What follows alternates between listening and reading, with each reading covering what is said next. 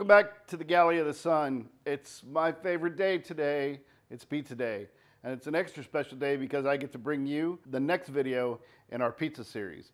So today we're gonna make a stuffed pizza.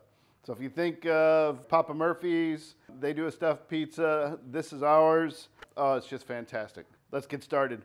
First, the pizza sauce. We're using the same sauce I used in the St. Louis style pizza, which that video can be found.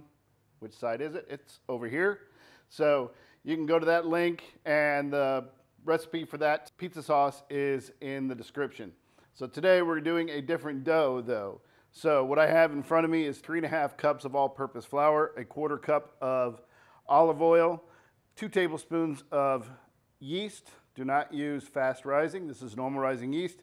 2 tablespoons of honey, which we're going to use as the sugar to activate the yeast, and a 1/2 teaspoon of salt.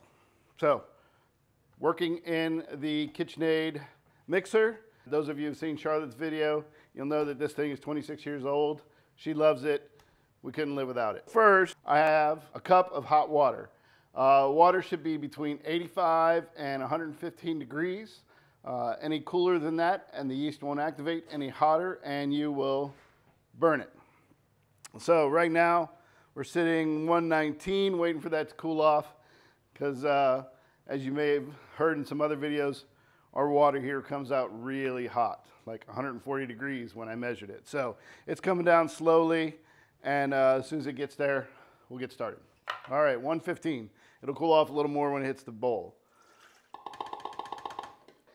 Into the mixing bowl it goes. Next, we take the honey and the salt, and we're gonna mix that together and get it well incorporated, broken up into the water.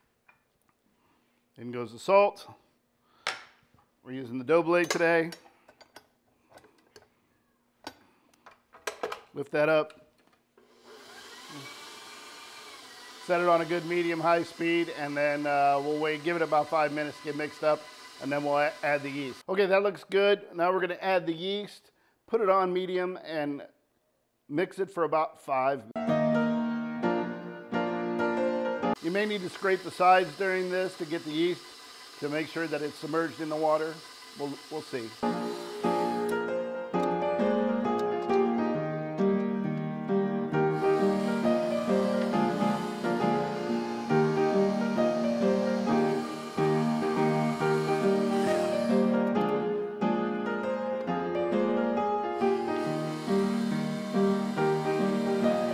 Okay, that looks good. Now we're going to let it sit for 5 minutes to let that yeast finish activating with the sugars and the water. What will it look like afterwards is kind of a foamy, frothy surface. You'll know that the yeast is activated. So we'll see you back in 5 minutes. Okay, it's been about 5 minutes. The yeast is looking great, nice and frothy. You can see it's starting to see some good growth. So we're going to continue on. Next step, need 1 cup of the flour. Add that in. And the 1/4 cup of olive oil. We'll turn this on low. Start drizzling until this is nice and incorporated. And then add the rest of the flour in 1/2 cup to 3/4 of a cup at a time.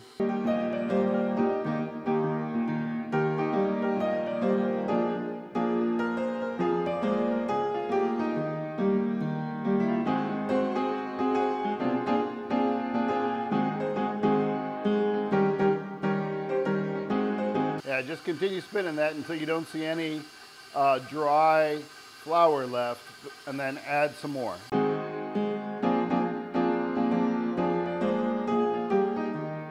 Add about another 3/4 cups of the flour. Put it back on that medium-low speed. Let it mix. Might have to scrape down the edges here shortly. We'll see.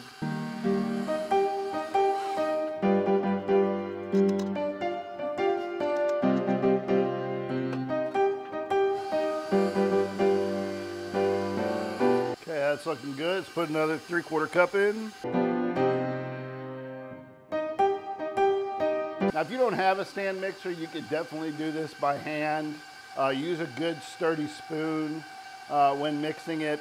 But the stand mixer with the dough blade definitely makes this so much easier.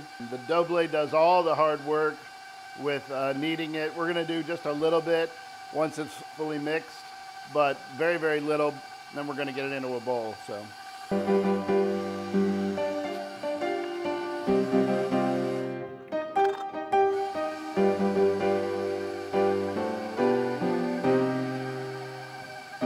Now, if your dough's looking a little dry, you can add a little water to it. Just do it in about 1 tablespoon increments and then let it mix. Reverse of that, if it's looking a little wet, you can add a little extra flour and you just use the same increments. And I can already tell it's gonna be a little dry, so I'm gonna get a little water and get ready to add it. There we go, that's looking good. You can tell when the dough all comes together, but it doesn't look wet. The dough blade will start spinning it around, kneading it, building up those bonds. We'll let it run for a couple minutes like this, and then we'll pull it out, knead it a little bit, and get it into a bowl. Don't want to add any more flour to it. We're just gonna knead it.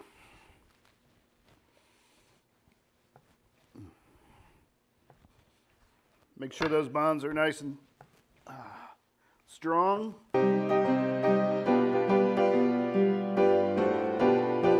Into a mixing bowl, give it a little shot of olive oil.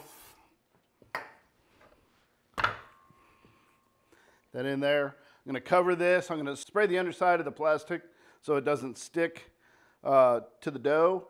And then we're going to let this sit for 45 minutes and it will double in size. All right, we'll see you in about 45 minutes. The dough's been rising for 45 minutes. We're going to open it up. Take a look. Oh yeah, it's definitely doubled in size. Nice, gassy, kind of like Mike after chili dog day. Yep, it's looking good. So now what do? We're gonna beat it down. So, punch that down, pop that, roll it around. Doesn't need any knowing. It doesn't need any kneading, right? We're just gonna get that gas out, tuck it back in there, cover it back up, let it rise for another hour to hour and a half, and then we'll be ready to make some pizzas. So I failed to mention earlier, this pizza recipe is great for regular pizza, and it normally makes 2 crusts. But since we're doing a stuffed crust, and it's gonna have a layer on the bottom, your toppings, and then a layer of crust on top of that to bake, kind of like a calzone, right? This is enough for 1. I'm actually making 2 of them today. So I've got another set of dough set aside. That one, I added a tablespoon of granulated garlic and a tablespoon of oregano that I rubbed it really fine into the dough, and I subtracted 2 tablespoons of flour, so it's about equal.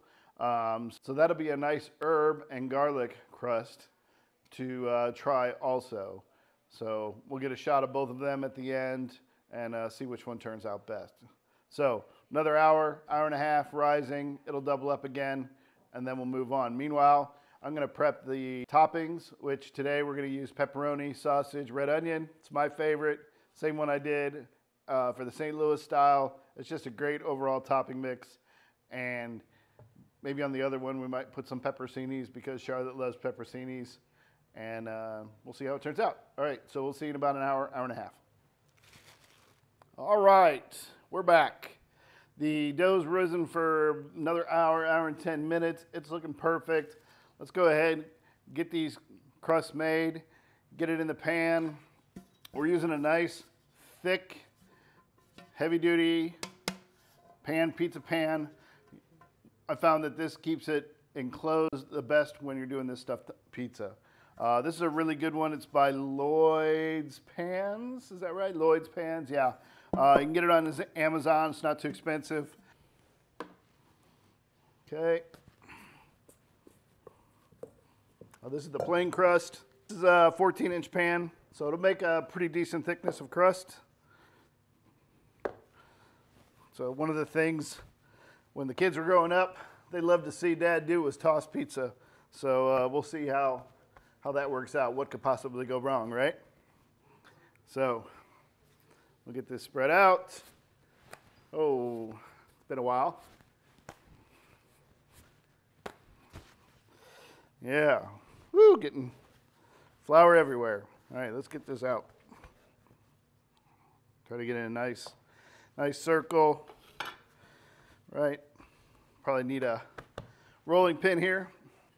All right. Whew. Use this nice French rolling pin that Char has.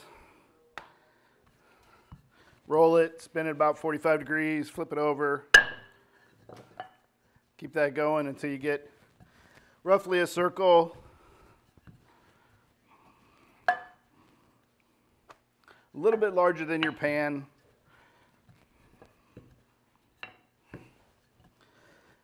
Because you want it to be able to set in there and then put your toppings in, put the top layer of crust on, and then curl it over to seal it.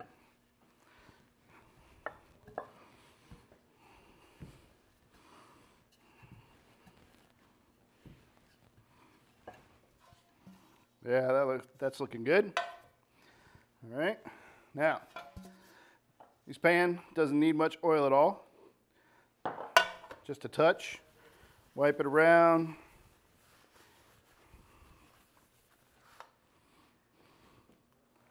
All right, we're going to set the crust in.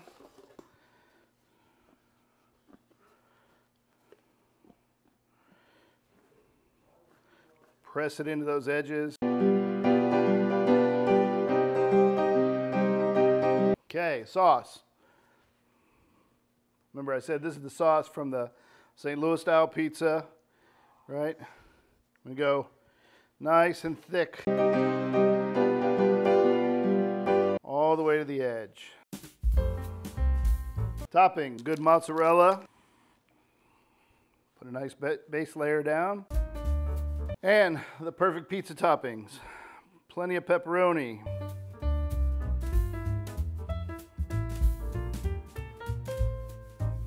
How about that? Perfect, right? Red onion. Want these spread out a lot. You want it to cook and get a nice little crunch. You don't want too much onion in each bite. Italian sausage. This is just store-bought. I cooked into little sausage balls so that every bite would have a nice meaty chunk. All right, now, almost forgot. This is some really good Parmesan Romano. Get that on top.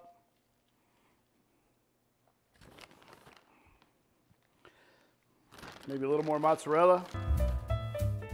Yeah, that looks good. And the second crust.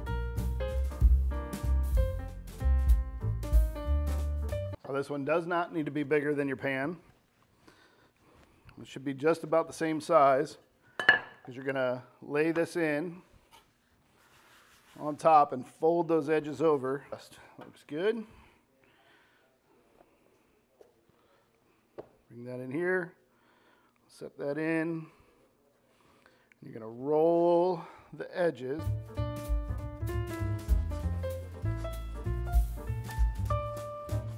Into the oven, preheated at 425. It'll take 20 to 25 minutes, but before you do that, we're going to put a little bit of olive oil on top, sprinkle a little bit of Parmesan, give it a nice little finished look. Spread that around, it'll give it a nice, help it brown. And as I said, just a sprinkle of that Parmesan Romano. All right, into the oven.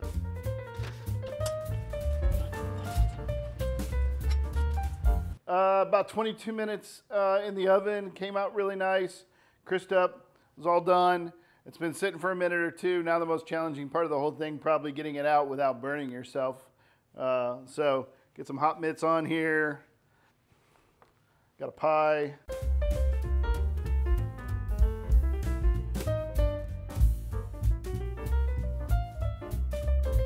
Woo, there we go. All right. Doesn't that look pretty? Let's give it a cut, have somebody give it a taste.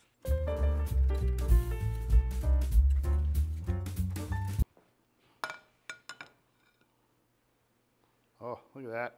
All right, we'll get the director in here, let her have a taste, see what she thinks.